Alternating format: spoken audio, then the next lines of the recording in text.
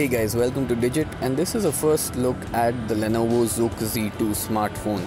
It has the Snapdragon 820 processor with 4GB of RAM, and it is headed to India very soon.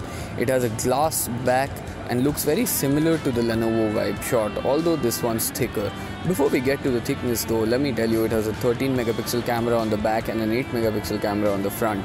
And the fact that it's thicker is possibly the reason why it has a 3500 mAh battery over the Zuk Z2 Pro's 3100 mAh.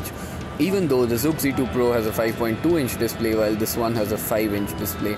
It is quite wieldy, but then not very well suited to one-handed usage. As you can see, it runs on Android Marshmallow with ZUI, although we don't know if the Indian version will come with Cyanogen mod or not.